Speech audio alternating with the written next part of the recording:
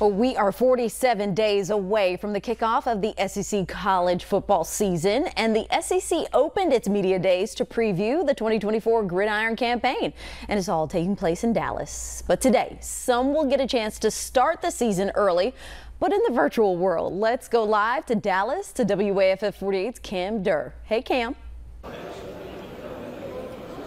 Hey, Margot. So, hey, at the top of the hour, EA Sports College Football 25 had early access release, and it dropped earlier today, and it allowed for fans to take to their game consoles for the first time in over a decade to play this game that most people have been excited for, the resurgence of ever since. And with the addition of NIL deals, it allowed for the game to feature the actual players, their name, their number, and even how they look.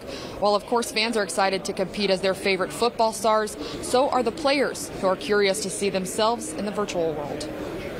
I remember as kids playing that game. It's extremely fun, and now being in it, it's a dream. So pretty sure the early access came out today, so I'm looking forward to getting back to Baton Rouge and playing tonight. I think my biggest concern is how they made my face on the game. I don't know what picture that they used. I don't think it looks anything like me at all. I do not have a mullet, so, and I can't really grow facial hair that much. I'm super excited. I feel like that's what most of the guys here are going to do when they leave here is go play. But yeah, I feel like I'm going to have to do some proving wrong during the season.